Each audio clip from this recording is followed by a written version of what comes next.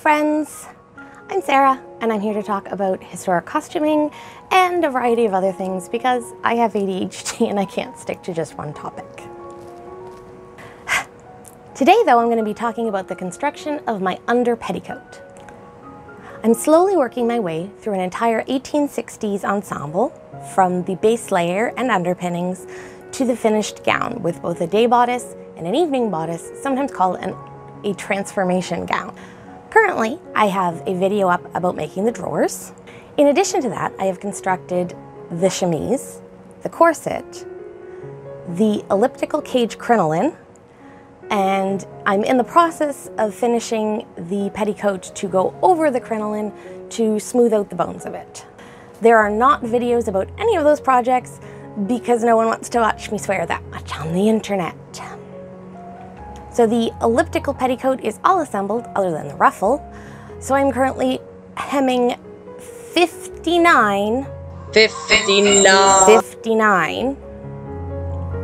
feet of ruffle by hand. Side note, do not buy white cotton gauze on Amazon. It is incredibly tear prone and it doesn't do any of the things you wish it would do.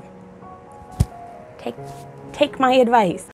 I have to tell you all something. I had originally filmed this video in a very chatty vlog style, but my camera is still new to me and it doesn't have a cool flip out screen so that I can check and make sure everything's in frame. So I filmed over half of it with my head cut off. Thus, we have entered the phase that I like to call making it up as I go along. So the layer we're talking about today is the under petticoat. The under petticoat was the layer worn over the chemise and drawers and debatably either under or over the corset. Making up a basic petticoat is not something that should be hard. Even at the time when most women were having their dresses made by professional dressmakers, or sometimes having gowns made over by dressmakers, which is a whole other video, they made the basics of shift chemise and petticoats at home because they're all just variations on rectangles and triangles. I am not using a pattern for this. This is a new thing for me. I've been sewing since I was 12. Thanks, Mary Jo. But I've never had a whole lot of luck wandering off the beaten path. For resources this time, I have assembled my own Avengers. Avengers, assemble! The Workwoman's Guide, Bertha Banner's Household Sewing and Guide to Dressmaking, the incredible resources at the Foundation's Revealed website, The Victorian Dressmaker by Isabella Pitcher, and the Ladies' Work Table book. Links for all of these can be found in the description box below, and the Workwoman's Guide, at least, is also available on archive.org. All of these books have the basics, and Household Sewing with Home Dressmaking actually has some really great tips for working at teaching children their very first sewing stitches. And to be honest, I think all of us hand sewers in this day and age need to consider ourselves as children because we haven't been sewing our own undergarments since the moment we could hold a needle. The thing I found most useful in that book is the concept of striking. So striking is apparently a German innovation where you take your needle and you kind of scratch a line following a single thread on the underside of your fabric, giving you a straight line to follow. It takes the place of either drawing a thread or folding an edge along the selvage to get a straight line. I will be honest, it's sometimes very hard to do, and it can be hard to see unless you have good light. But if you do a few inches at a time and make sure you are in a strong light, it can be a huge help to get your seams straight, especially in those rip-prone cottons. I find it easier to pull a thread when I'm working in linen, but pulling a thread in cotton or drawing a thread in cotton is crazy making. So of my resources, the Workwoman's Guide was published in 1838, the Ladies' Work Table Guide was published in 1844. They are therefore the closest resources I have in terms of primary references in the time period. Luckily, the Workwoman's Guide also includes the following instructions on page 72. The breadths of flannel are cut according to the height of the person, allowing a good tuck besides to be let down after the petticoat has been washed. I knew from the start I wasn't going to be making my petticoat out of flannel, even though that was the norm at the time. I don't have to worry about unheated houses, and I will likely be wearing this most in the summer.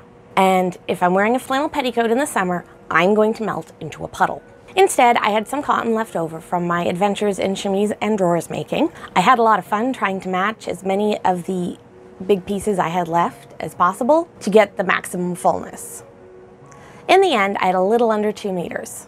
Both the Workwoman's Guide and the Ladies' Work Table book recommend gathering the rectangular panels onto a waistband of calico or jean. The Workwoman's Guide says it should be 1 nail deep when doubled and hemmed. 1 nail is about 2.5 inches.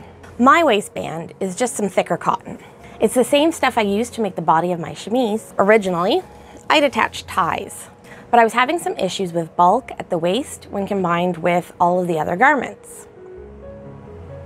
So I changed it up for some hooks and eyes. So with the waistband attached, I figured it was time to add a tuck or two to bring it up to the right length. There was just one small problem with that plan.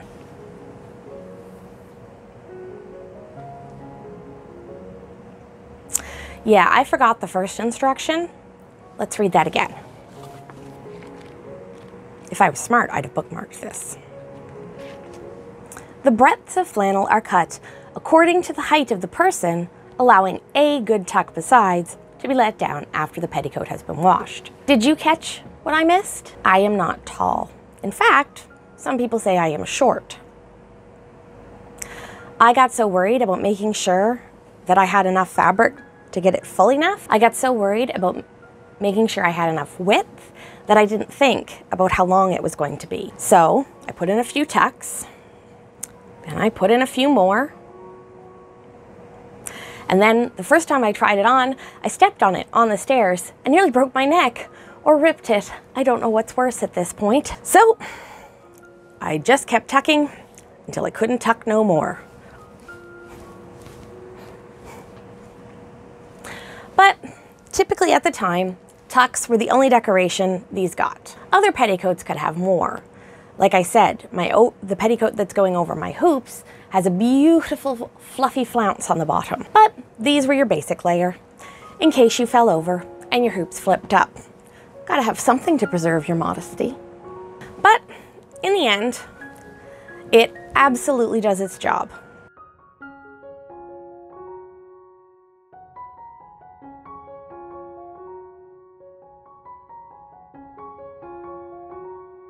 Thank you for hanging out with me and joining me in my petticoat making adventures. Just please remember to hit the like button if you liked it and subscribe if you'd like to hear more about my journey into 1860s fashion. See you next time. Bye.